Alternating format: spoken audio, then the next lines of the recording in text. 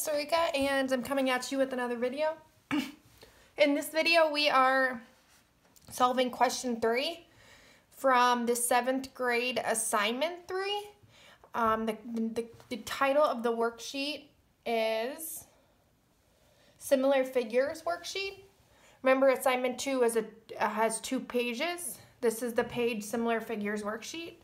And we are working on question 3. This assignment is due on Friday at 4 p.m.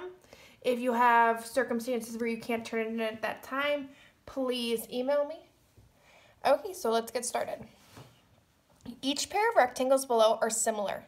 Calculate the values of dimension x. Well, a similar rectangle means that it's not congruent. It does not have the same side lengths, but it has proportional side lengths. And what I mean proportional is that the relationship between the side lengths stays the same for every side length. So the relationship between 2 and then 3 is proportional. Therefore, we can find out what x is over here based on what we're given this side. So to set up our proportions, we need to find the corresponding sides. So the corresponding sides for the 2 triangles. This is the length, this is the width, this is the length, this is the width. So I'm going to set up my proportion where I have, so then it goes width over length equals width over length. And now I can plug in my value since I know what my width and my length are and my width and my length are. For the smaller rectangle, my width is 2, so I'm putting it down here, and my length is 4. So now I'm going to fill in the other side of the proportion. My width is 3, and my length is x. And in this case, it's really easy just to cross multiply and divide. We can butterfly it. 2 times x is 2x. 3 times 4 is 12.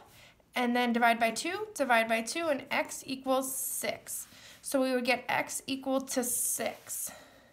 I want to do the second problem just so you guys can see how I set up the proportion again. Okay, so I'm going to flip this side over, and we're going to do the second part, but I wrote in Sharpie, so good thing I have another piece of paper. Okay, so this is the second part. We're given that these rectangles are congruent, and it's 8, 2, 16, x. Solve for x. Well, again, I'm going to label my sides because this is helpful. My length is 8, my width is 2. My length is 16, my width is 2. I was told that these rectangles are similar, so I know that the sides are proportional. Whenever I am told a rectangle or any figure is similar, that means the lengths, like the sides, the lengths, the widths are proportional. So I can set up a proportion to find out what x is. So I'm going to do length over width of the smaller rectangle equals length over width of the larger rectangle. And now I can plug in my values. Well, 8 is the length of the smaller rectangle. 2 is the width of the smaller rectangle. 16 is the length of the larger rectangle. X is the width of the smaller rectangle. And in this case, I don't think I need to cross multiply because I can tell. What do I multiply 8 by to get to 16? Sorry, that's my dog. We're just going to continue. 18 times what is 16? Well, 18 times 2. So if I'm multiplying the numerator by 2, I'm going to multiply the denominator by 2. 18 times 2 is 16. 2 times 2 is 4. So then I get x equal to 4. So the width of my larger rectangle is 4. Okay, I'm going to sign off right now because she's barking up a storm. Sorry about that. I hope this was semi-helpful. Comment below with any questions or concerns. Okay, remember we have a Google Hangout tomorrow.